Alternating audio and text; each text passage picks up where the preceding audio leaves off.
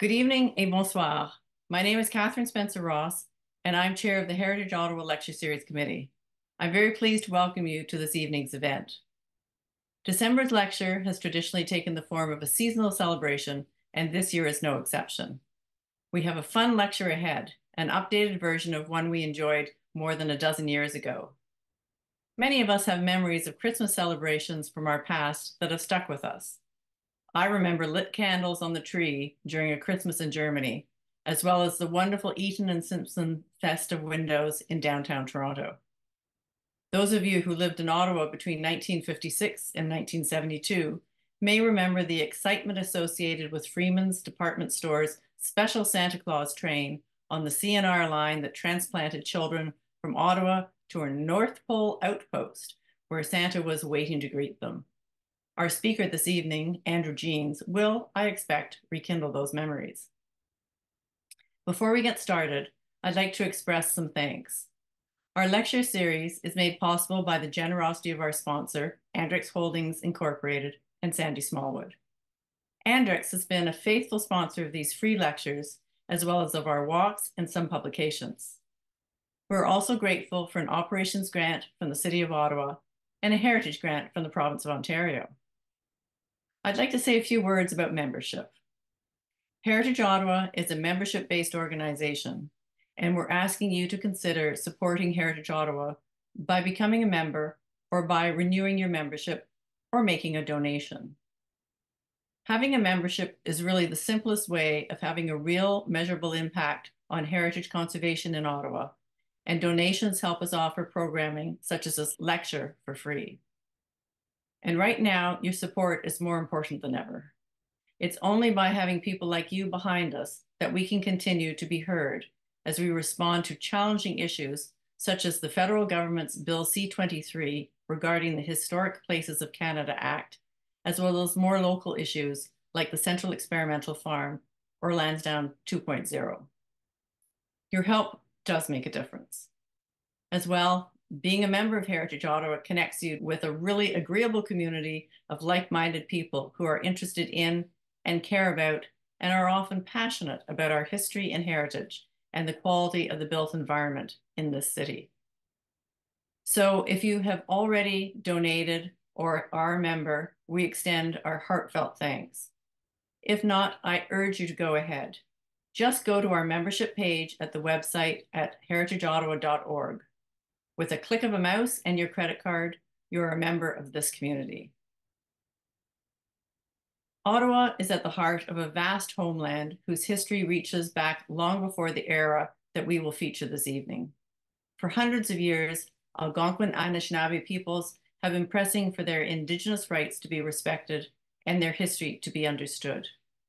Heritage Ottawa makes efforts through our programs and partnerships to bring awareness to Algonquin history and heritage with events and programming.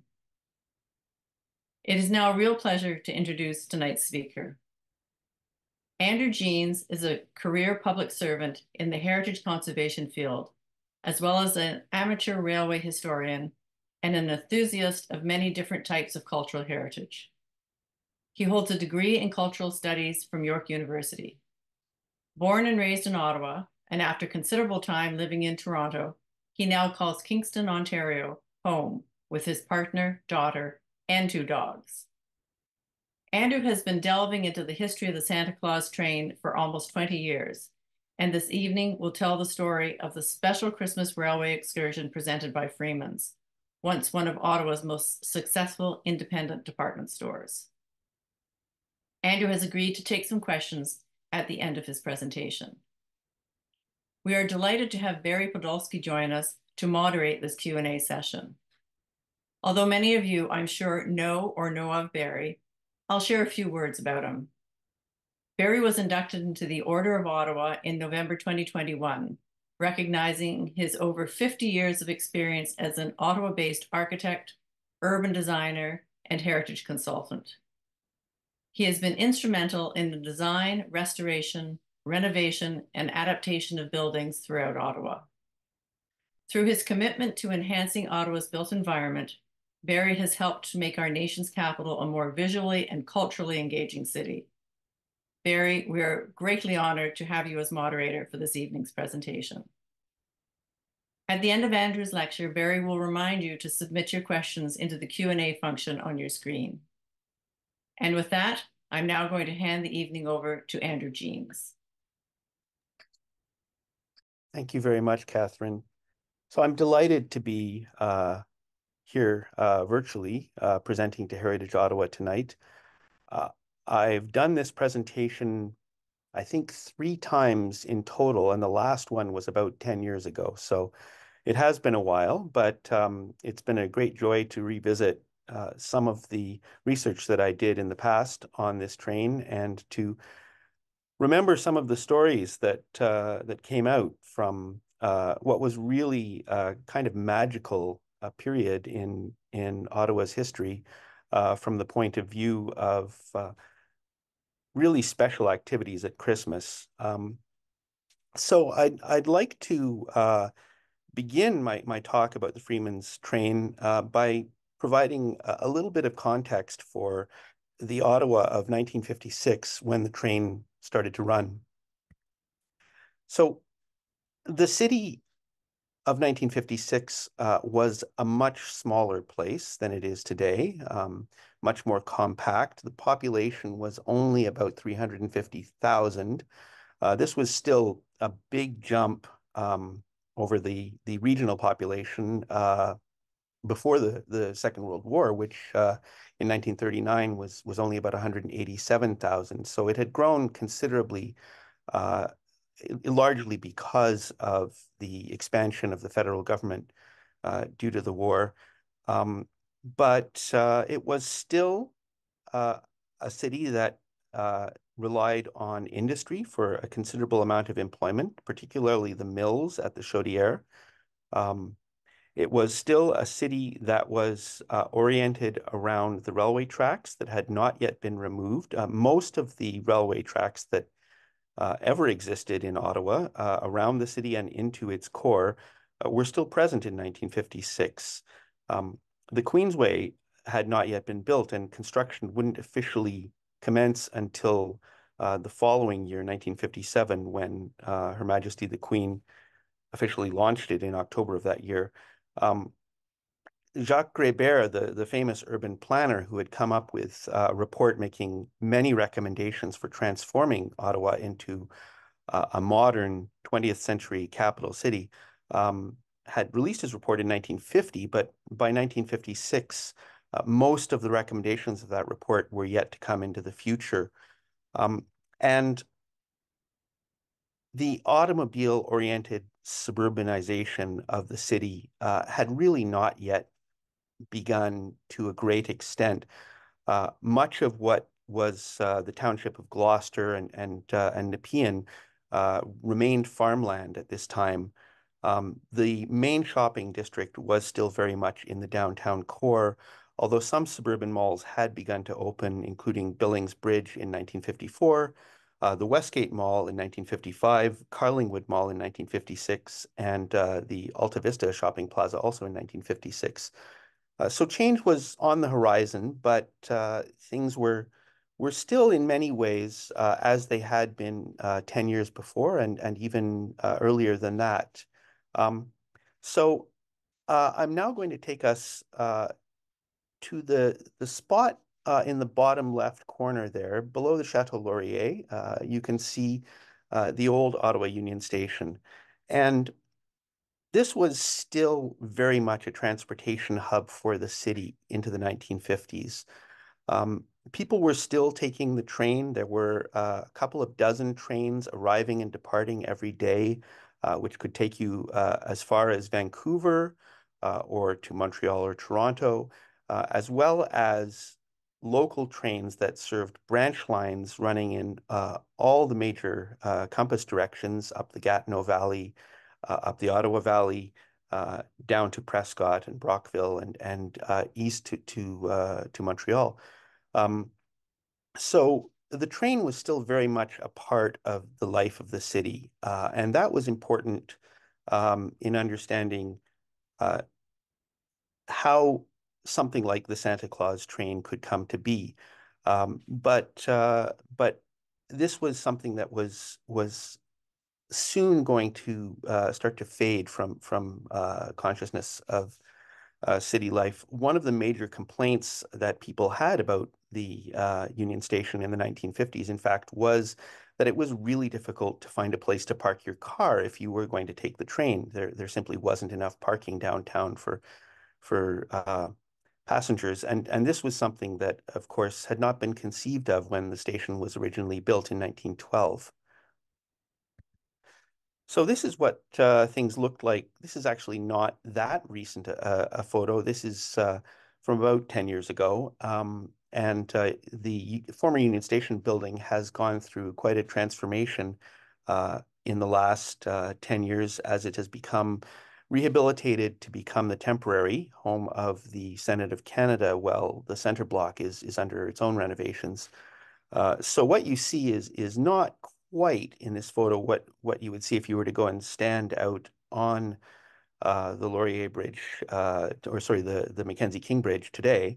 But it's not that different, and certainly a lot has changed since the station closed in 1966. So almost any traces of the railway, other than the station building itself, are gone, completely gone from the side of the canal, and somebody who was not familiar with the past of this place would really have no idea that it had been a passenger station at one time. Another thing that has changed is, and this is a bit of a digression, I admit, but uh, at one time, Ottawa was characterized by a relatively extensive streetcar system. Horse-drawn streetcars were first introduced into Ottawa in 1866, and then in 1893, the Ottawa Electric Railway began running electric streetcar system through downtown Ottawa, and ultimately extended well out into the suburbs in the west, the east, and the south of town, and drove the first wave of what could be called suburbanization. But it was a very fundamentally different kind of suburbanization than what followed after the Second World War. The city took over the privately owned system in 1948 and then eliminated streetcar service altogether in 1959. If you were to stand there today, where this photo is taken, underneath you, quite deep, would be the tunnel for the Ottawa LRT system.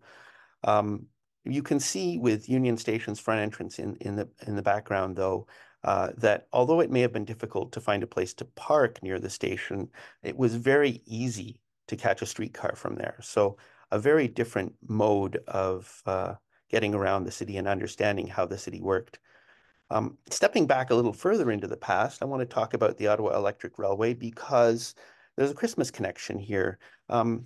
On Christmas Eve of 1896, it was in fact the Ottawa Electric Railway that first ran a sort of Santa Claus special, where they decorated a streetcar with garlands and a fake chimney on the roof and reindeer and a place for Santa to stand, um, protected, one hopes, from any overhead electrification. And this streetcar ran all through the city, over the entire streetcar network. And you can see the crowds that gathered to watch Santa Claus go past. Santa Claus himself was played by both Thomas Ahern, president of the Ottawa Electric Railway, and his business partner, Warren Soper. According to newspapers from the time, uh, each of the two took a turn on the roof of the streetcar wearing the Santa outfit. Um, the Santa Claus streetcar did not run in 1897, but it did run again for one last time in 1898. So that's just a little digression to talk about another interesting Santa episode from Ottawa's past. Coming back to 1956, the retail market in Ottawa was dominated very much by locally owned businesses. Ottawa had quite a number of very successful at that time locally owned department stores. These included Kaplan's and Ogilvy's, Murphy Gamble, and Laroque's.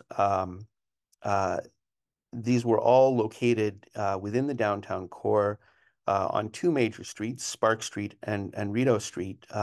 The biggest and most successful of the Ottawa-based department stores was A.J. Freiman Limited, which was at 73 Rideau Street. And you can see in the center of this nighttime photo from a cold winter's night in the 1950s, the Freiman sign on the side of their building on the north side of Rideau Street. They also cleverly put a illuminated sign on the south side of Rideau Street, which was visible from the Chateau Laurier, so that out-of-town guests perhaps could be enticed to go and shop at Freiman's. And the sign said, the shopping center of Canada's capital. So that was really how they presented themselves as a business. And in many ways, they really were at the heart of not just business life, but civic life. Um, the Freiman story begins with Archibald J. Freiman, who was born in 1880 in what today is Lithuania. At the time, it was still part of the Empire of Russia. And he emigrated to Canada with his family, arrived in Ottawa in 1899, and went into business with a gentleman named Moses Kramer, starting a business called the Canada House Furnishing Company. About 3 years later, that business moved into the location at 73 Rideau Street. And very shortly thereafter, Freiman and Kramer ended their partnership, and A.J. Freiman went into partnership with his father. That lasted for about another 14 years, and then Freiman took the business into his own control completely. And so it remained within his control and then his son's control up until they sold the business. So A.J. Freiman was a very successful businessman, but someone who didn't necessarily see himself as a businessman first. He was also a philanthropist, a community leader, both in the Jewish community in Ottawa, also in the broader society of Ottawa. He was close friends with many prominent people in Ottawa, including Prime Minister William Lyon Mackenzie King. And he was very active in building up hospitals and schools and generally providing for the community. He was also very, very ardent Zionist at a time when Zionism was still very much a kind of fringe political movement. Remember, he died in 1944. But this is interesting because it informs some of the contradictions and things that maybe from today's perspective don't necessarily make as much sense. A.J. Freiman and his wife were very loyal Canadians, very loyal British subjects. Lillian Freiman, his wife, was herself a very important philanthropist and started the Poppy Drive for Canadian veterans of the First World War. Some of the very first poppies made in Canada were in fact made in her front room. But they were also very, very proud of their Jewish heritage and very concerned with the fate of Jews worldwide. So it was an interesting thread to have to follow to be able to manage these different loyalties, all while remaining successful in business and in other aspects of life. Lawrence Freiman was very much the same. He took over the business from his father after his father's sudden death in 1944. He was also very prominent in the cultural and philanthropic community in Ottawa. He was a member of the Federal District Commission, which became the National Capital Commission. He was the first chairman of the committee that created the National Arts Centre. He was involved in the creation of the Stratford Festival, and also very involved again in Jewish community affairs and life. But both of them were very conscious of who their customers were and what mattered to their community. And it was, I think, that drove them in part, even though Christmas was not their holiday, but it drove them to um, really make a big deal out of the Christmas holiday and the secular aspects of Christmas holidays at their store. So here's the Freiman store. This is actually from 1939 when the royal family was visiting. This is a very popular photo of the Freiman store. It seems to be the one that shows up in most publications. If you're looking for a photo of the front facade of the store, this is the one you'll find. Um, but here's a photo of one of their Christmas windows, and they were famous for their Christmas windows. Very, very popular with people in Ottawa who would come and look at these ornate displays, which often had nothing to do with goods that were for sale. They were simply um, about the season. Another aspect of Freeman's Christmas uh, store experience was their Toyland, which was on the fourth floor of the downtown Rideau store. And it had a rideable miniature train that kids could ride on. This was something that at the time in the 1950s was very popular with department stores all over North America. And the Eaton's department stores very famously had rideable miniature trains at their Montreal and Toronto and Winnipeg stores. But Freeman's had their own, so that was something kind of neat. Um, the family sold the business in 1971 to the Hudson's Bay Company. This was no doubt a very difficult decision and represented a very, very strong shift. Many of their competitors had already experienced financial difficulty, and some of them had already gone out of business. So perhaps they saw what was coming and decided it was best to sell out to a national chain while the company was still of considerable value. Um, but in any case, by 1973, the Bay had completely removed any traces of the Freiman name from the store and from the other satellite stores that they operated at Westgate and um, they had one other store that I can't remember exactly where it was located in the East End anyway. So this is 73 Rideau Street in more recent times. As you can see, still the same building, but operating as the Bay. Um, Many other department stores have come and gone from downtown Ottawa since the 70s, including Eden's, Simpson's, and Nordstrom's most recently. But for now, the Bay remains a survivor.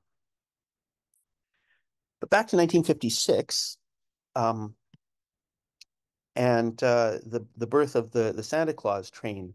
So Lawrence Freiman came up with this idea and worked with the Canadian National Railway. This was the first time anybody had really conceived of doing something like this, but they decided that on a Saturday in the middle of November, a limited number of lucky children and their chaperones would be given the opportunity to ride a special train over the CNR to a secret location, and there they would meet Santa Claus and then come back with him to Ottawa. So tickets were free, but limited in quantity. Only one parent could ride the train with their children. There are a couple of different reports about how many tickets were given out in that first year, but most sources seem to agree that it was 1,400 tickets in total, and that includes for chaperones. Um, According to the Ottawa Journal, this was the first time that anyone had ever offered a special Santa Claus excursion train in Canada.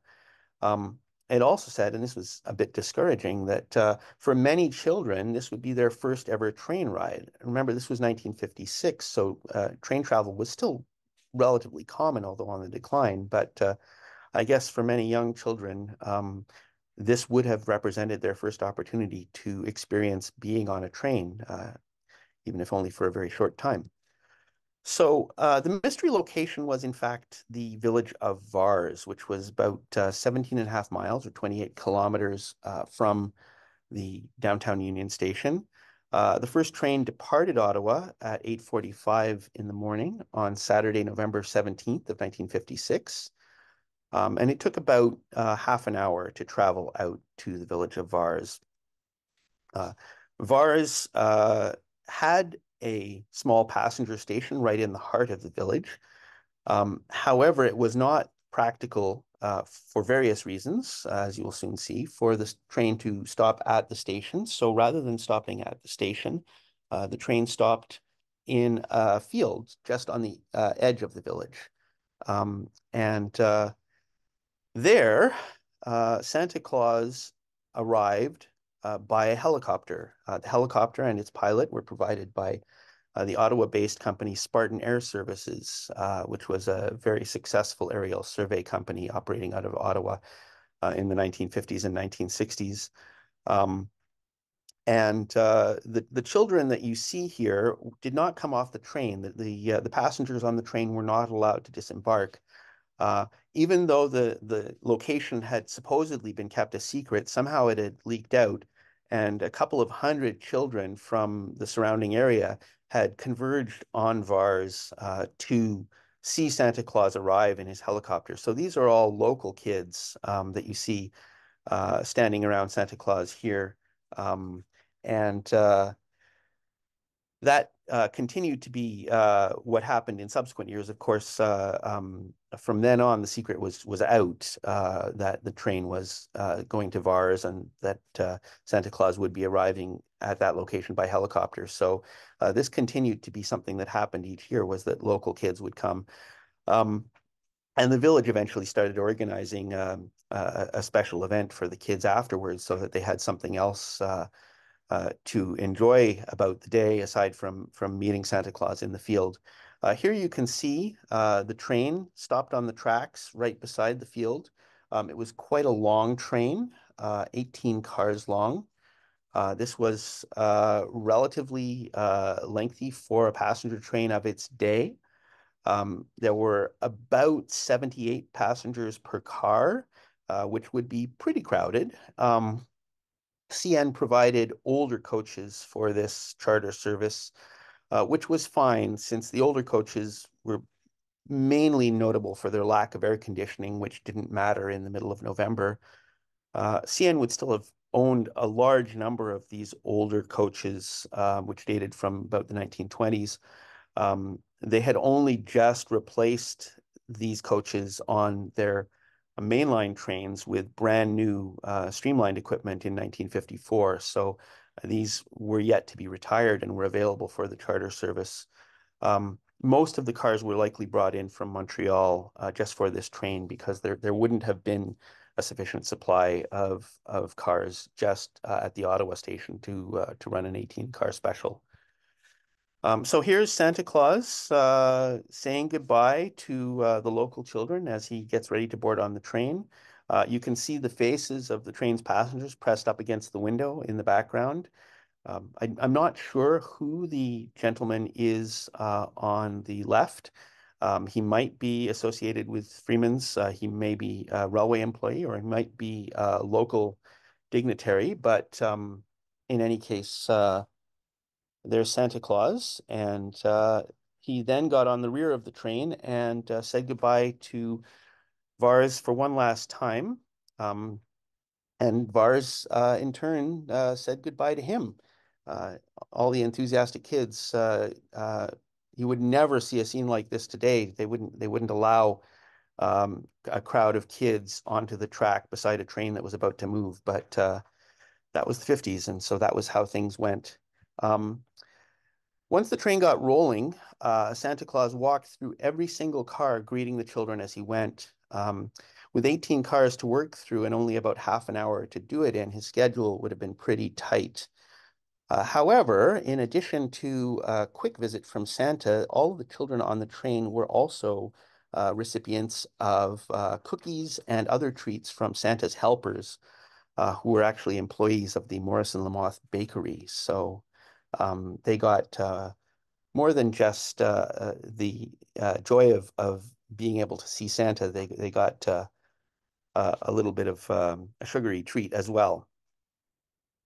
All too soon, the train arrived back at Union Station. This would have been at 10:30 in the morning on the Saturday, and Santa Claus disembarked and was greeted there by the mayor, Charlotte Whitten, close friend of Lawrence Freiman, who was active with him in many charitable activities. Uh, but here she is, wearing her tricorn hat and her robe and chain of office, reading an official proclamation welcoming Santa to Ottawa.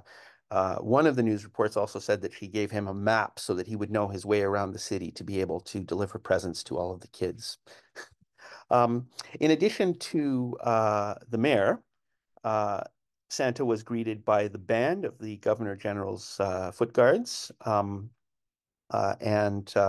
the majorettes of the Ottawa Rough Riders and a bunch of performers dressed in animal costumes, which was kind of interesting. There was also a large crowd of both children and adults who had not had the opportunity to ride the train but were there to greet Santa. So Santa, again, escorted by the band of the Governor General's Foot Guards, went through the crowd and proceeded out the side entrance of the station to Little Sussex Street, where a float with a sleigh and reindeer was waiting for him to go on a short parade, which would take him to the Freiman store.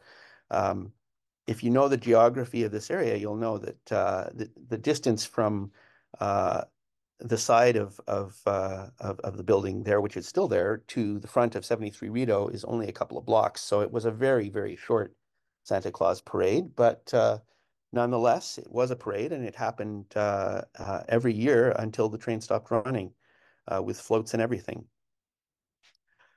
The following year, and up until 1960, it was Mayor George Nelms who had replaced Charlotte Whitten in 1957, who greeted Santa Claus.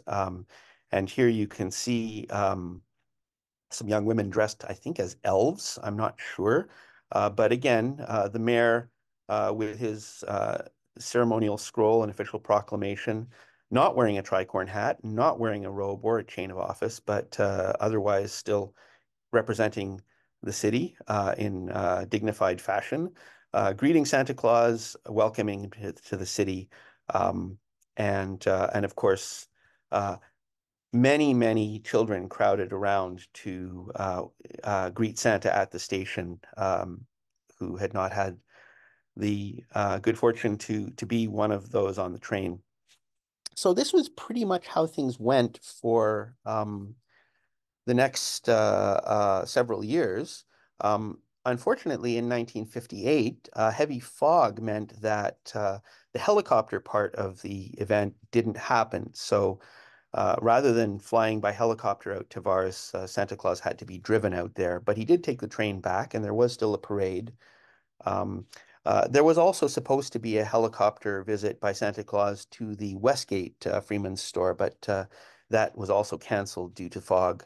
Um, in 1962 and 1963, the helicopter was also grounded. In both of those years, it was due to heavy rain rather than fog. But other than those 3 years, the arrival by helicopter in the field was a constant feature of the Santa Claus train experience. Something funny happened, a bit of a political um, boondoggle in 1964. So Charlotte Whitten had been reelected in 1960. She was running for mayor again in 1964, but she was contested in that election by Frank Ryan, who was the owner of the CFRA radio station, as well as City Controller Don Reed. Now, a few days before the 1964 train was supposed to depart, some news came out that uh, members of the committee to elect Frank Ryan would be boarding the train and distributing buttons saying, "I'm for Ryan," to all of the children aboard. when Controller Reed heard this, please excuse my dog, one of my two. When Controller Reed heard about this scheme of Frank Ryan's, he announced that he would be boarding the train and giving a lollipop to every child who had received a button in exchange for being given the button. In the end, for whatever reason, Reed was not on the train, but Frank Ryan's campaign workers were. And so when the train arrived in Ottawa Union Station, the vast majority of the children and many of the parents were wearing these "I'm for Ryan" buttons. Notwithstanding that campaign stunt, Frank Ryan was not successful in the 1964 mayoral election, nor was Charlotte Whitten. And in fact, Don Reed ended up handily defeating both of them on December 7th of that year, and was then mayor for the next 4 years.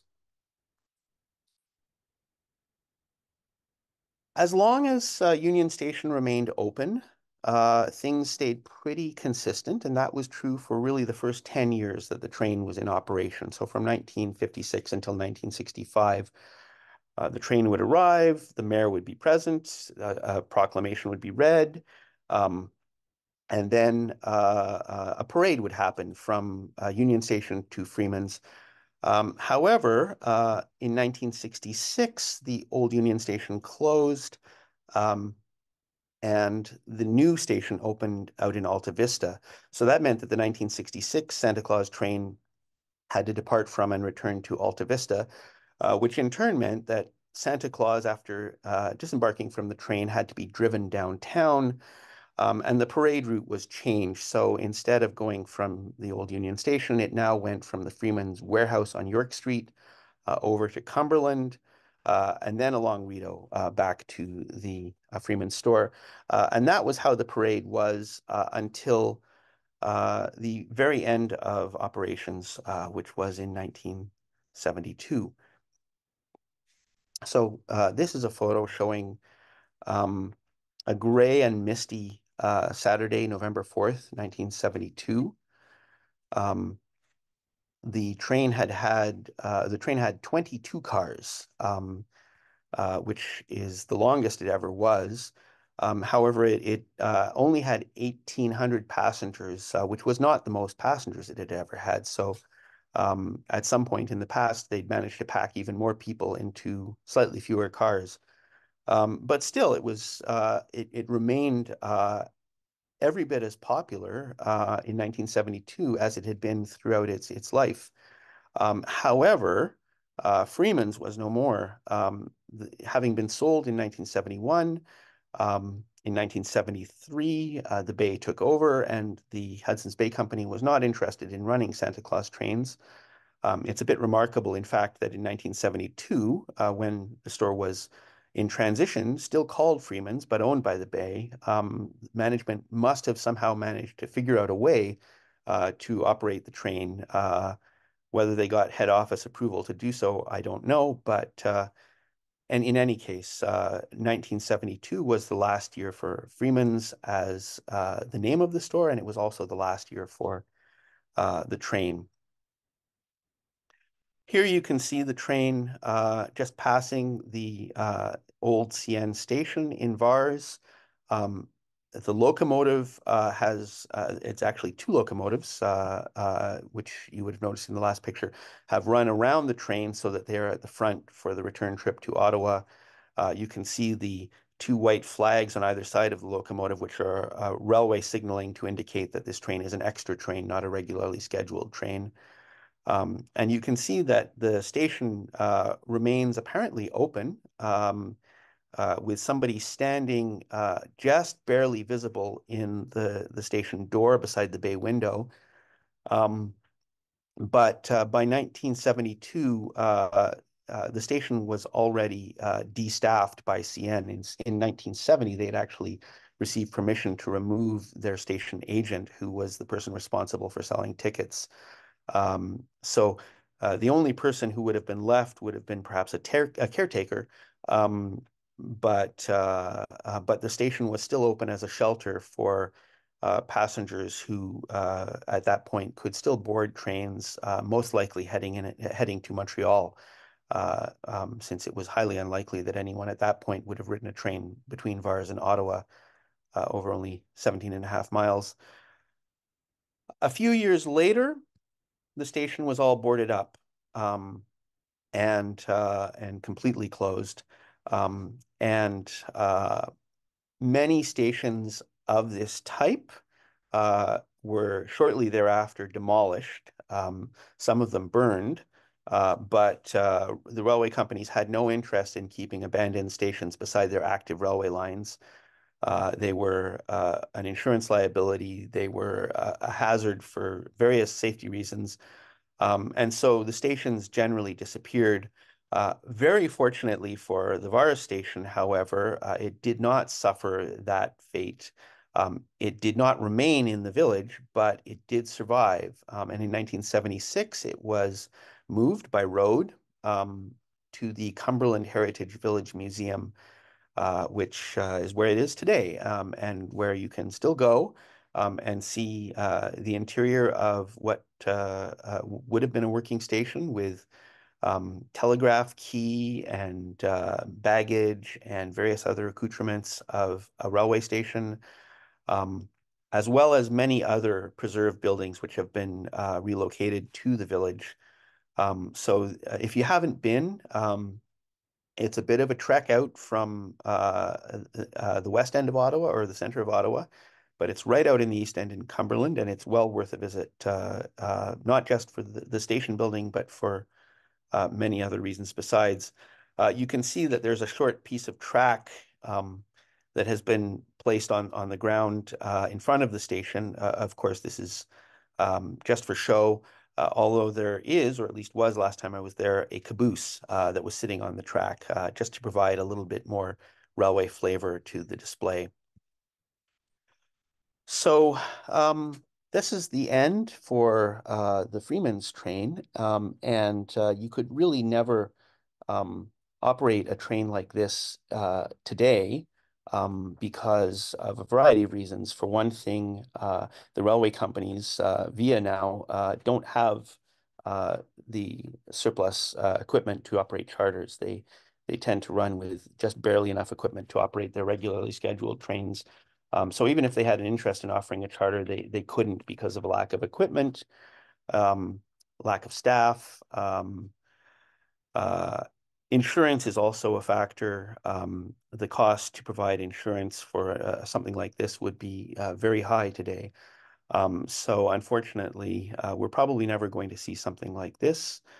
Uh, but it does survive in the memories of uh, the thousands of Ottawans who, as children, had the experience to ride the train over its 17 years of existence.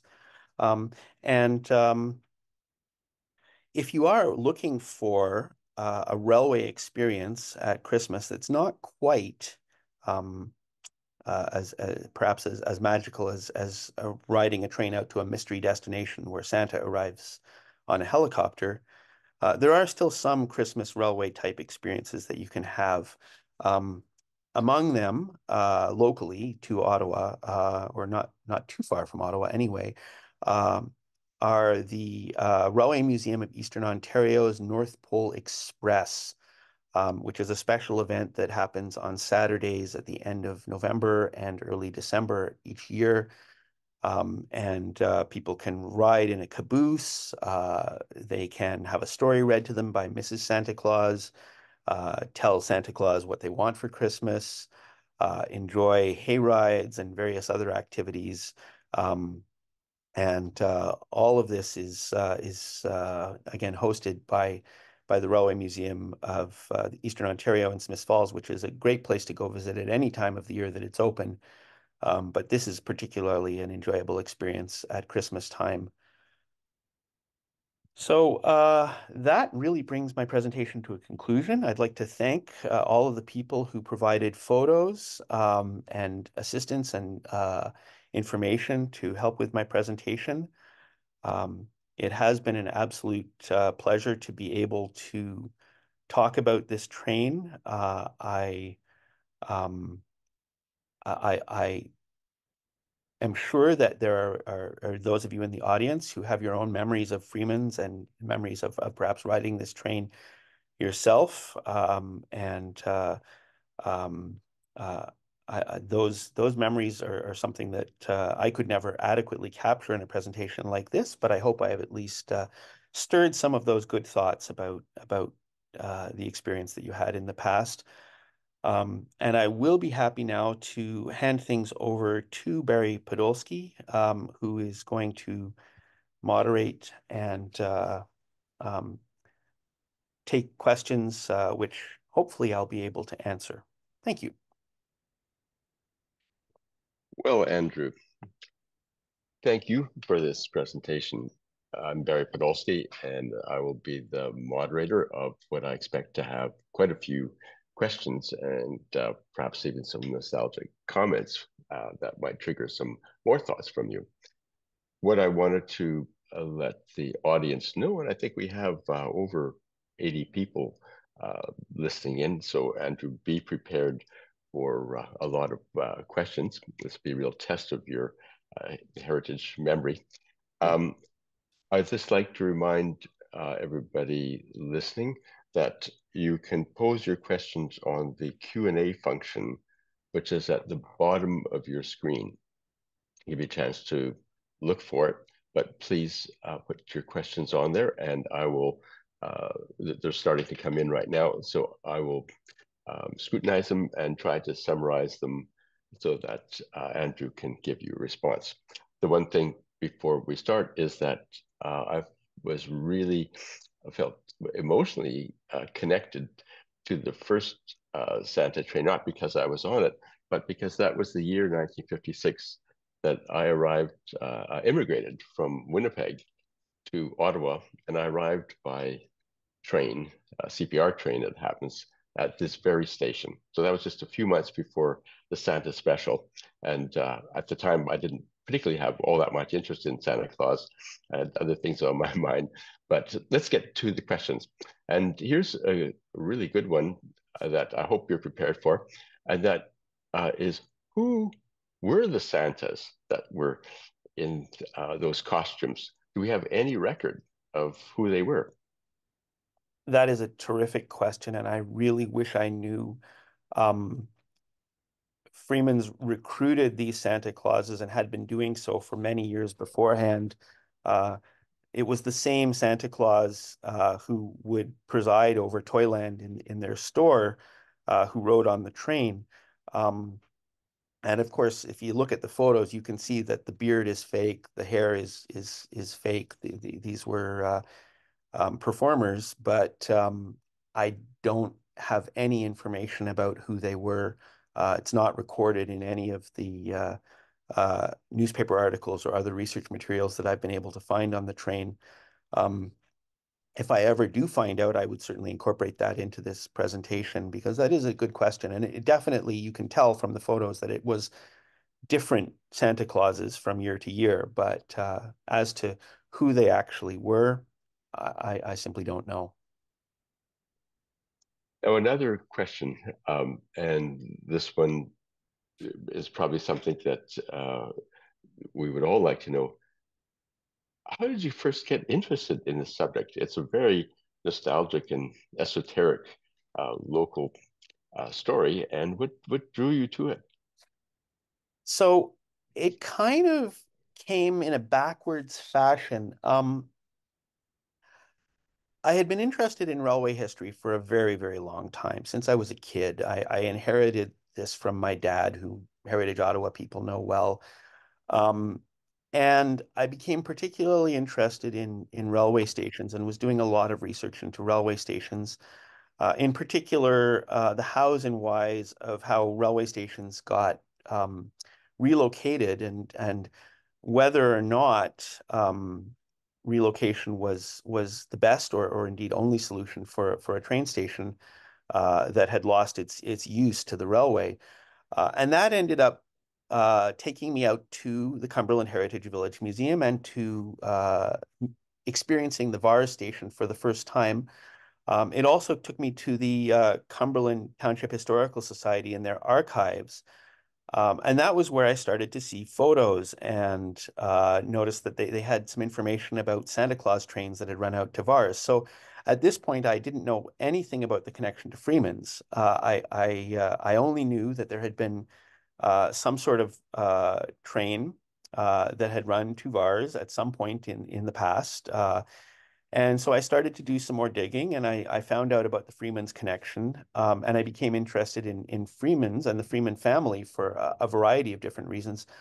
Um, I know that there are other people who are much more expert than I am on the history of department stores in Ottawa, and Heritage Ottawa had a lecture on the history of department stores in Ottawa a couple of years ago. Um, I'm not sure whether there has ever been a Heritage Ottawa lecture or presentation specifically about the Freiman family. There are a couple of books. There's Lawrence Freeman's autobiography. There's a biography of Lillian Freiman. But it kind of all came together, uh, building on this interest in railway operations and railway stations and railways as places, and how neat it was that Union Station in downtown Ottawa was connected with this little village out in the middle of nowhere. And it just kind of snowballed from there. It's one of many, many topics I've become interested in over the years, but it certainly has kind of a tug on the heartstrings, just because of the seasonal connection, but also, again, I find it really interesting to think about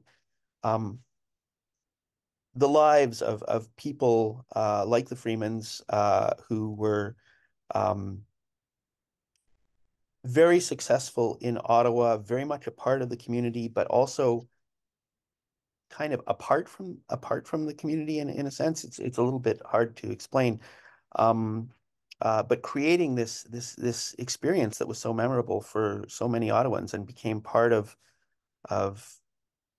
the life of Ottawa and what was special about Christmas. It's a very rambling answer, but the short of it is it goes back to being interested in how railways touch people's lives. One of the things that one of the listeners has asked, because of the in the photographs you see all these smiling children, they're obviously very excited about this, very memorable for them. Have you ever identified or have you ever spoken to any of the children who rode the train?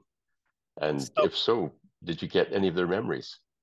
and again, I have, when I was out in the archives of the Cumberland Township Historical Society, I did speak to one person, since passed away, who had been one of the kids standing in the field, not riding the train, but standing in the field in Vars to meet Santa Claus when he disembarked from his helicopter. Um, I haven't, to my chagrin, been able to talk to anybody who specifically rode the train. Uh, when I gave my presentation in 2012, there was one person in the audience who said, "Oh, I rode the train as an adult, and I don't think I was supposed to be on the train because I wasn't chaperoning anybody, but somehow he had talked his way on." So I remember that, but no, other than that, unfortunately not. And there are still a lot of people. I mean, 1972 does seem like a long time ago, but there's a lot of people who were around then who are still around today. And indeed, people who were around in 1956. So perhaps something I should be pursuing more in the future. Now, Andrew, a side question, and this is about Union Station, some building that you know quite a bit about, and which is iconic in the center of Ottawa. A question was, can you imagine that the public will ever have access to Union Station again now that it's the Senate? Well, I mean, the public does have a certain measure of access because you can go on tour when the Senate is in session, which in fact is in some ways better than the public access while it was the government conference center. it used to be open for Doors Open weekend, and my dad and I were tour guides there during Doors Open for quite a few years. But most of the time during those years, it was closed to the public, and you could only go in there if you were attending a meeting or a special event that was hosted in the building. We'll see what happens. At some point in the future, the renovations to the center block will come to an end, and some decisions will have to be taken about what the Senate does then. I presume they will want to move back into the center block, and that will then leave this building vacant and looking for yet another vocation. But I think it's really too early to tell. I think the Senate is going to be in there for quite a while yet to come. So who knows what things people will value and what measures people will be prepared to take to bring a building like this back into greater public life 10 years from now or so. So we'll see what happens. Andrew, if you have the patience, perhaps the next question might lead you into a book on a related subject, and that is those who have lived in other cities, whether it's Toronto or Winnipeg or Chicago or New York, have lived through and have nostalgic reminiscences of Santa Claus parades. And you mentioned a little bit about the Freiman's Christmas shop windows. Well, those, of course, were quite common in cities all across North America. Are you tempted to follow up with expanding this little monograph on the Freiman train to looking at Santa Claus parades and Toylands and the kind of model trains that were quite often located and gave rides to kids in Toylands? Is this another? Is there a book in this? Maybe a film or a series? Oh my goodness. Books are such a hard thing to get into because it's difficult to get books published these days. The real catalyst for getting a book published would be having really good quality photos. A large catalyst for this presentation was ultimately finding the photos in the Andrews Newton collection at the City of Ottawa archives, which make up most of the images of the Santa Claus train are actually from that collection. And without those photos, I don't think I could have done this. If I was to look to a sort of a broader topic, that would involve a lot of digging into archives and probably archives from all across North America to be able to get the scope of it. Might be better to scope it down to just Canada and just talk about things like the Santa Claus parade in Toronto and Eaton's connection to that, and department stores that had, as you say, extensive Christmas displays. Because if you were to start to talk about the ones that they have in the United States, it would be unending, and you'd need a team of research assistants who would have to probably spend 10 years doing it. It's an interesting idea. Certainly, I would like to use this material that I have in some other way. So we'll see. We'll see what comes out of it. I do have bits and pieces about the other cities like Winnipeg and Toronto and Montreal and what they had that was connected to this same theme. So it's not impossible. Now, Andrew, I have a few minutiae questions that people have asked. So this is a real test of your research. Do you mind if I give them to you? One of the questions was, let me see here now. You had mentioned something about the Railway Museum in Eastern Ontario. Could you just repeat again where that Yes. is? So it's in Smiths Falls, which is about an hour's drive south of Ottawa. If you just do an internet search for Railway Museum of Eastern Ontario, you'll find it. It'll be the first hit. Perhaps when this video goes up on YouTube, We can provide a link in the description below the video to that. It's not hard to find once you actually get to the town. It's just on sort of the west side of Smiths Falls, which is not a large town. And for those who know the Rideau Canal, you'll know that there's an interesting lift bridge that goes over the canal. That's actually itself a National Historic Site of Canada. That's the old railway lift bridge, and that led to the station that is where the Railway Museum is located. So, yeah. I can't give you the street address, but if you look up Smiths Falls Railway Museum or Railway Museum of Eastern Ontario, I guarantee you will find it. Andrew, another short question, and that was you had named the helicopter company. Could you repeat what the name of it was for one of our listeners? Yeah, it was Spartan Air Services. Okay, there we go. For those They of you were who wanted to famous know. for doing aerial survey and mapping work after the Second World War. Now, you'll be pleased to know, Andrew, that two of the people on this session have some reminiscences. And one said, I took my 2-year-old son on the 1972 train. Now Oh, he's a teacher, but he has no memory of the train. And understandable. another one was that, thank you for the memory. I was lucky to be on the Santa Claus train. So there are a few people that do remember it. Well, that's great. Um, Again, I wish I had those memories myself. I'm a little bit too young for that too, but um, uh, absolutely wonderful that that at least a couple of people have first-person memories of it who are on this presentation tonight. Yeah.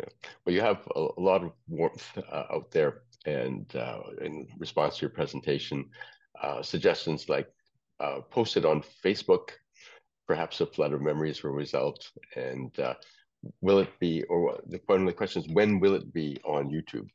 And I suppose it's going to be very timely, wouldn't it?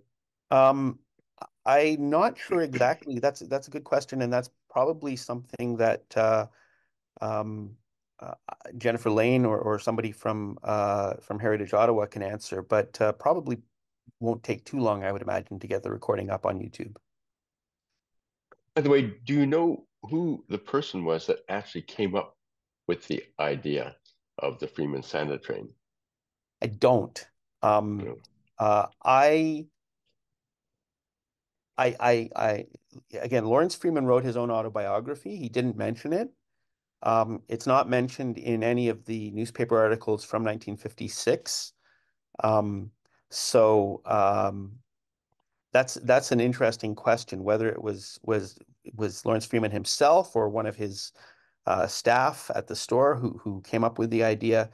Nobody had ever thought of doing something like this before, so it was an innovation. But um, who had the spark of innovation to do that? I don't know. well, it is part of the mystery then, just like Vars was at the beginning. Yeah. Well, I think that we probably should be wrapping it up very soon.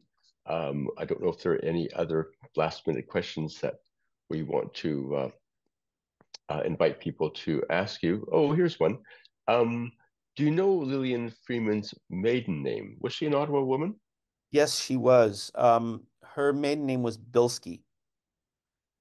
And she was the daughter of an Ottawa merchant named Moses Bilski. So she was a member of a prominent family as well. Um, and as I say, her biography has been written. Um, I don't remember the title or the author of it at this moment, which I'm embarrassed about because I did look at it when I was researching this. It didn't have much to say about the Santa Claus train or anything to say about the Santa Claus train, but it did have quite a bit to say about the Freeman family and their relations to Ottawa society. So um, a good there are some good resources online from the Ottawa Jewish Archives. and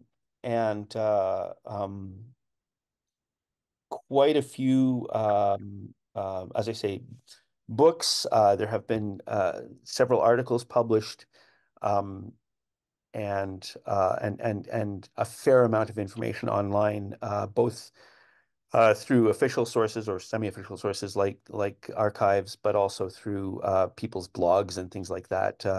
Quite a lot published about the Freemans and their activities in Ottawa. Well, Andrew, on that note, we're going to wrap things up now. And to the listeners, if you have any additional questions, please email them to Heritage Ottawa, and we'll share them with Andrew, and I'm sure he'd be happy to send the email response. Absolutely. Andrew, thank you once again for this presentation. I loved it. I have a soft spot for Christmas and for Santa. And now I'd also like to remind you all that Heritage Ottawa's next lecture will be taking place on January 17th, 2024. This presentation will be led by landscape architect John Zvonar, and he'll transport us to warmer days with his talk on Maple Lawn's Walled Garden of Delight, 30 years of stewardship. Remember, pre-registration is required and is available on the Heritage Ottawa website. Finally, as mentioned at the beginning, Heritage Ottawa lectures are provided free of charge. We encourage you to join Heritage Ottawa if you're not yet a member, and to donate to the organization to help continue efforts to share heritage stories. Information is available on the Heritage Ottawa website. And with that, thank you, Andrew, and thank you all for joining us.